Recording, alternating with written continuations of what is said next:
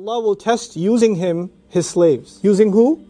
Using Dajjal. Allah will test his slaves. And Allah will empower him with things that are usually only in the dominion of Allah. For example, he will be able to give life to the dead that he himself kills. And he will bring out the beauties of worldly life and the greenery and produce out of it. And he will have his own version of Jannah, his own version of Nar, and his own two rivers. And he will follow the resources of this earth. And the resources of this earth will submit to him. They will come under his feet. And his ability to command the sky to rain, and it will rain. What do you believe? That this revolution is Dajjal and there's no real person Dajjal? I do believe there's a person Dajjal. I do believe that. It's been physically described by Rasulullah ﷺ. I don't believe that to be figurative. But I do believe the stage for him being set, we have to keep our eyes open. We have to keep our eyes open. Whoever recited 10 ayat from the beginning of Surah Al-Kahf is protected from the fitna of Dajjal. So the first 10 ayat in particular will give us a lot of insight about the fitna of Dajjal. What happens to morality in modern times? It's a little bit deviated, and over time, it goes really out there. Alhamdulillah for the book that Allah revealed onto his slave and did not allow for any what? Deviation. Because in a time where every bit of morality will deviate,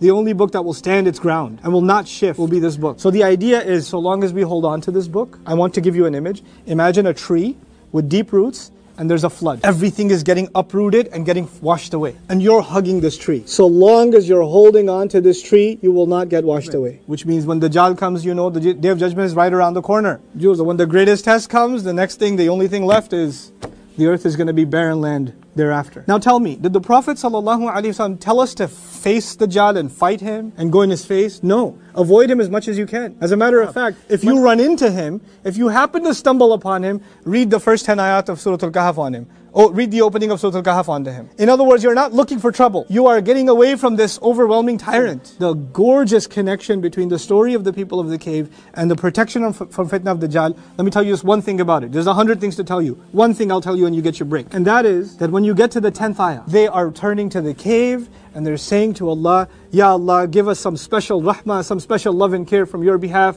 and facilitate some kind of guidance for us. Ya Allah, the only one that can be our refuge is you. By the time you get to the 10th ayah, our dua against Dajjal and their dua against their king becomes one. Our problem and their problems merge in one dua.